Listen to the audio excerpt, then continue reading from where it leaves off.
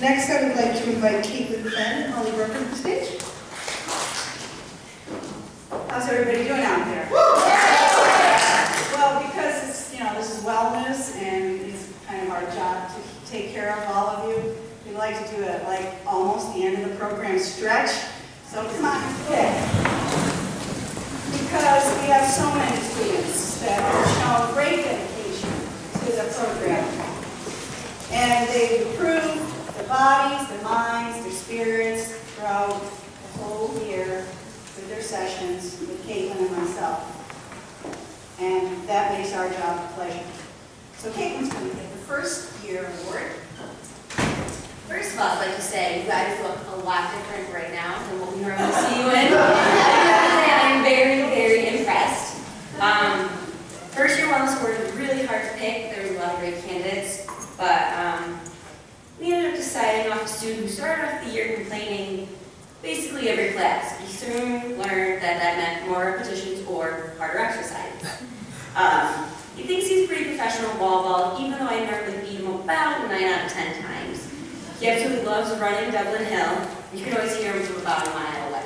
So if you haven't guessed yet, the first year Student Wellness Award goes to Matt Tedeschi.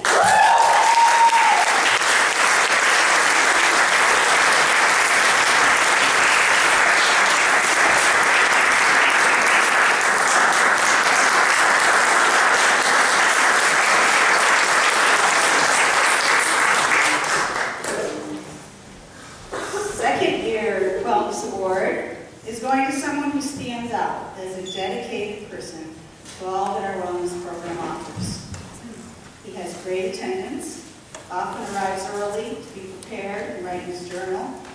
He's shown leadership qualities throughout this year by getting in front of the class and actually leading exercises, and with some movements that he's either learned or he's created. He's come to realize that working out helps him feel better, and he's able to regulate his moods when not in such a positive frame of mind.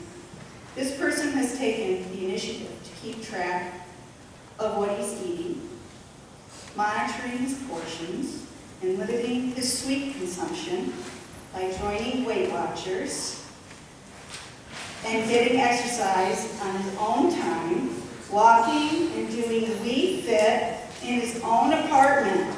Victor Hirschfield.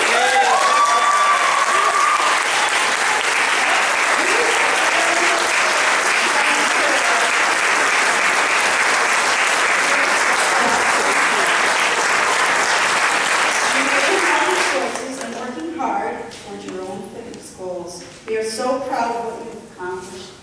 You look good.